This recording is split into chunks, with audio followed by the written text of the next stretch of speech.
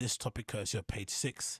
It is a quick one regarding pregnant Rihanna and ASAP Rocky enjoying a date in Barbados after breakup rumors. So, if you were under a rock, you would have known, or unless you were living on the rock, you would have known that for whatever reason, out of the blue on social media, two accounts, one being some Middle Eastern guy, I think, who lives in Dubai, basically came out first and said, "Oh, rumors on the street are that Rihanna and ASAP Rocky have broken up."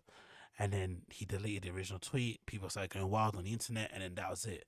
And then out of the blue, another account, this guy called Luis Pisano, who I think goes by the name Luis Villaroma. I think how you say his name on Twitter. How do you say it? Luis Villaroma, who's called Luis Pisano on Instagram, who's basically a cultural commentator, fashion commentator, somebody who kind of you see a lot of shows stunting and doing his thing.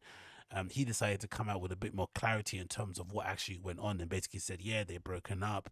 ASAP Rocky has been dating or cheating on Rihanna with a Fenty shoe designer. This other lady called Amina something. It's been going on for a while. They broke up in Paris and basically added some detail to the whole story. And the whole social media flipping erupted because, Rihanna's kind of been the somewhat the healing saving grace in terms of social media attention with her pregnancy announcement and just kind of her crazy looks that she's been doing in terms of kind of redefining what pregnancy outfits look like on the gram or on social media in general. And obviously, them being a bit of a cute couple in the first place, I think people are basically taken aback that Rocky would cheat on Rihanna given the situation that they're in, or given the circumstances of her being pregnant and them just welcoming their first child. Craziness. But then for me personally, it didn't feel like it felt weird to see that rumor because it felt unnecessary, even if it was true, especially coming from you would say somebody you would deem to be like a black voice, a black creative, because it feels like for the most part you do hear a lot of people in media who operate blogs, who operate Instagram accounts, or who have their own platforms where they basically stream cultural news regarding hip hop and black entertainment and whatnot and fashion. A lot of those people get really annoyed when they see these, some of the bigger names within black culture go and do interviews with the Hollywood Reporter, Variety, Vogue, ID Magazine, Dazed and Confused, Hypebeast, whatever these platforms are. And they say like, oh, why don't they ever come and talk to us? And this is partly, you would imagine, the reason why, because the black platforms are messy as hell. Like they kind of thrive in operating in the muck, like putting their nose in the trough and just being messy as hell and spreading the most unsolicited rumors and slander and not really having any pride in their work in or maybe in the ability to maybe keep what's everything called in harvesting relationships and keep people sweet. It's just ridiculous. Like you think of even Jason Lee earlier on in the flipping pandemic, didn't he spread the rumor that allegedly the Queen had died and she wasn't dead? Why did he think anyone would believe the first place you would hear the breaking story that the Queen was dead would be the Hollywood Unlocked? It didn't make any sense. And I feel like this whole story is basically a reminder as to why some of the biggest names in black culture don't go and speak to blogs first about whatever they're going through or just sit down in terms of having a sit down interview because they know because these black blogs are from the culture, they pay way more attention to the messy stuff than the mainstream public does. So when you sit down with the Shade Room or with the It's on Site, you're going to get messy questions because they detail every single part of your life, sometimes to annoying detail, which is why they go and speak to Variety, Deadline, Hollywood Reporter, Interview Magazine, ID, and all these kind of places because they know they're going to get softball questions that are only going to make them look good, not things that are going to harm their brand. And obviously, via this picture, we can know now that the rumors that they would breaking up is not true. Even if it was true, maybe it is partially true because I think there was a picture someone shared of them at dinner where it looks like Rihanna's crying, but you can't really see if she's crying because it's a picture taken from really, really far away on a super zoom. But maybe they had some sort of falling out, some sort of argument, in the run up of them giving birth to their first child. I'm sure it happens quite often than not, where you basically break up 7 times, on the way to giving birth. But so what? Like, unless they come out and say it officially, why does that even need to be spread? Why is that news that needs to be put out there? Especially considering that she's a woman who's giving birth to her first child. You'd imagine, especially if she's so beloved that people say this. If people loved her the way they actually say they do love her, you would imagine their actions would actually match up to it, where they wouldn't be quick to go out there and put false rumors out in order to kind of make her stressed and whatever it may be. You wouldn't want to do that. You'd want to basically, you know, hold your girl down if Riri was your girl from afar, as people call her online, Riri, and you wouldn't want to put out some salacious story. But, you know, people do what they do, I guess. Anyway, the courtesy of the story on the New York Post, sorry, page 6, sorry, it says they still have love on the brain. Rihanna and A$AP Rocky appear to be going strong during their Barbadian vacation, despite a recent cheating scandal that turned out to be hogwash. The We Found Love singer 34 and fucking Problems rapper 33, I didn't know they were that close in age. I thought they were further. Okay, were spotted walking side by side after going out for dinner together. Rihanna was dressed in her signature maternity style in a sexy strappy black dress. Meanwhile, Rocky appeared cool and casual in a pair of jeans, a t-shirt, and a trucker hat and sneakers. The couple flew to Savage and Fenty designer's native home over the weekend, and rumors that Rocky had been unfaithful. Writer Luis Pisano, whom Interview magazine called Instagram's messiest fashion influencer. Imagine wanting to have that be your brand, being messy. Could never be me. Due to speculation on Twitter, writing Rihanna and A$AP Rocky have split. Rihanna broke up with him after she caught him cheating with a shoe designer, Amina Maudidi. But let's counteract that. Let's go back a bit. Maybe the brand of being messy isn't too bad if you think about it, because I'd imagine a lot of the stuff this guy says is probably stuff people talk about behind closed doors. A lot of people talk about behind closed doors, maybe through WhatsApp groups, maybe through emails. A lot of the gossip that goes around, I would imagine the public gets the real gossip that's going on behind the scenes way later or way after the fact it's actually happened. People in the scene know way more, but they don't want it to get out in the public because they don't want it to affect their brand. They don't want it to affect their bags. Makes complete sense.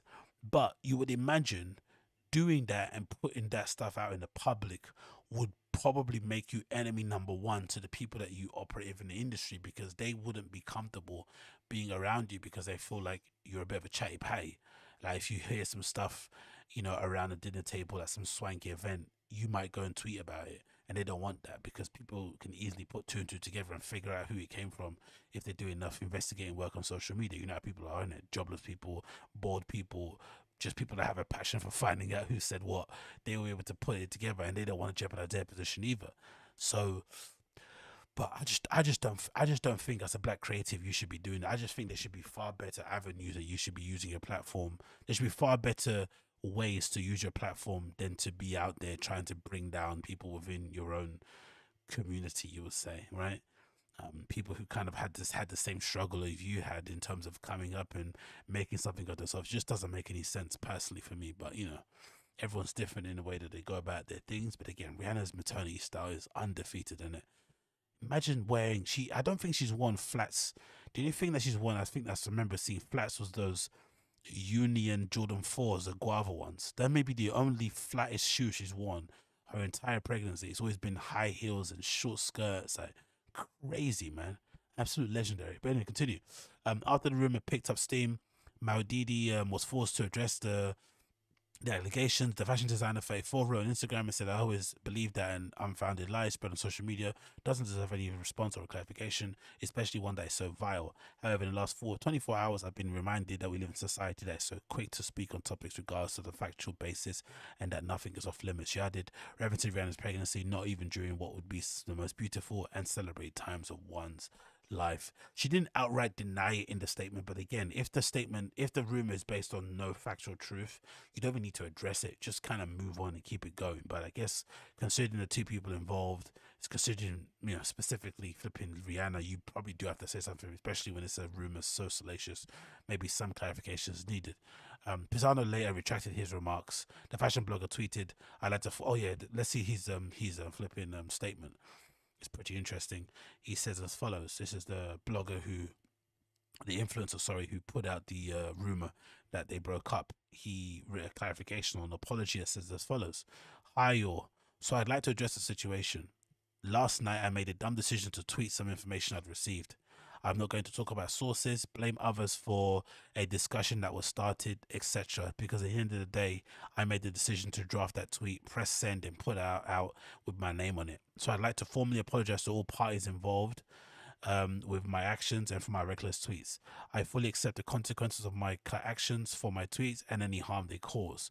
I have no excuses for it. I've been way too wrapped up in Twitter drama and unfortunately leaned into being messy as a brand, which is something going forward I'm going to move away from. Interesting. I'm going to take some time away from Twitter to figure out what that looks like and how I can start using my platform better as I've gotten away from using them for more positive work. Again, I apologize to them for this unnecessary drama.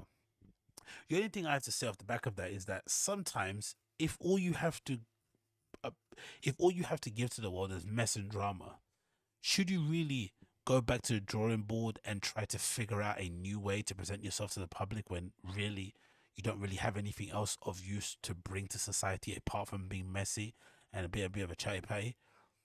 Maybe this is an example of somebody who can't stand the heat, because part of the reason why people like Wendy Williams is a good example, maybe Charlamagne back in the day was a better example, why they were so successful is that they were able to dance in the fire. They were able to, you know, resist the urges or the calls to quit or to go away or you're annoying, like, and just keep powering forward because their brand was based on mess. I think Jason Lee's another good example of it also, right?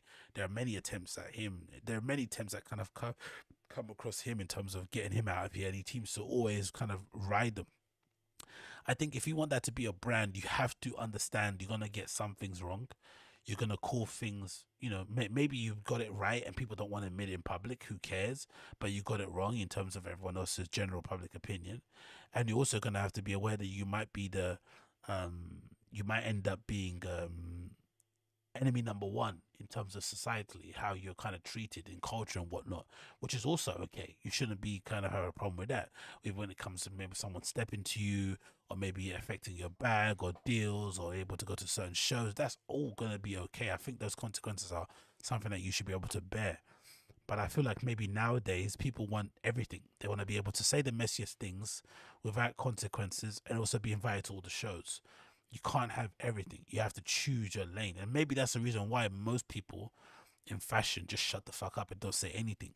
Because the kind of rewards of that scene are so coveted that the sort of moral, principled satisfaction you'd get from maybe outing an abuser, revealing a rumor, um, highlighting injustices and bad practices and abuse, whatever it may be, it probably just isn't worth it, which is a really sad state of affairs to say this, but that might be the reason why you don't see more people. Because the thing is, this same guy who did this horrible tweet, spreading what looks like to be a false rumor, was also the first person and the only person who came out and said, hey, Daniel Lee said something incredibly racist in a meeting one day at Bottega Veneta, which eventually led to him being fired.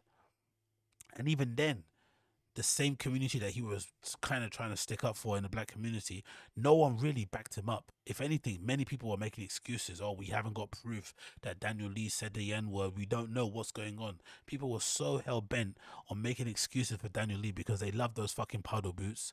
Because Bottega Veneta, sorry, was one of the only fashion houses who really went out their way to lean into black culture and invite as many people that look like myself in the scene, maybe other brown people, to come and sit at their shows, participate in flipping advertising and promo and whatnot. All of that, get gifted stuff in store, get discounts. I get it, but that's the yin and yang of things, isn't it? On one end, he's able to, blow the casket on that and reveal some interesting topics, interesting facts we probably didn't know. I think he might have also added some meat to the story concerning what happened with Alexander Wang. I'm pretty sure. But on the flip side, he might get some calls wrong as well on that side of things. So it's all a bit mad, and it all is a really a bit mad. But at the end of it, the rumors are not true. I guess for the most part, they are still together, and I don't know.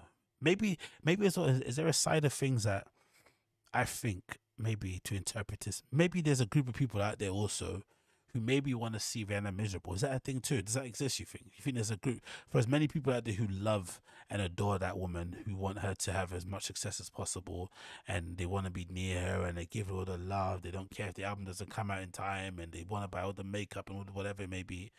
there might also be a certain subset of people who legitimately want to see her have a human moment, a somewhat regular moment where she seems to encounter misery, pain, negativity. I mean, Touchwood obviously don't want it to happen to her, but I wonder if that's the case. I wonder if that's what's driving these rumors.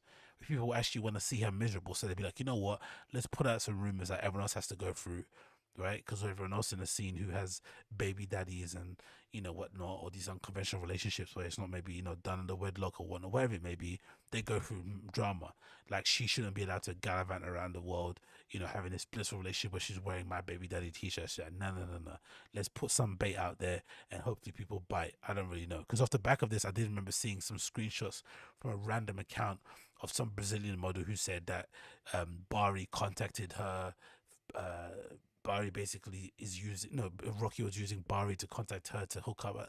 Who knows if all that stuff is true, but god damn it, man. Like, there's no rest in it. Sorry, there's no rest. There's no rest if you're a celebrity. You get all the adulation, all the praise when you're going through such a thing like a pregnancy like this, right? Everyone wants to be around you. They want to get you, get you in their magazine, sit down for an interview, take candid pictures of you buying really cute baby wears at fucking Target or whatever it may be. But then they also, on the flip side, want to see a human moment. They want to, they just want to see you stumble. They want to see you crumble. They want to see you cry. It's like, god damn, you can't win with some people. You really